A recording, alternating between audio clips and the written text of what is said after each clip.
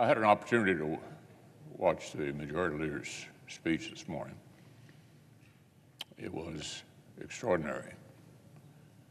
I want to compliment him for providing a history lesson for Americans about the history of the Jewish people and putting it in context with the conflict that's underway. So I want to thank him and associate myself with his remarks.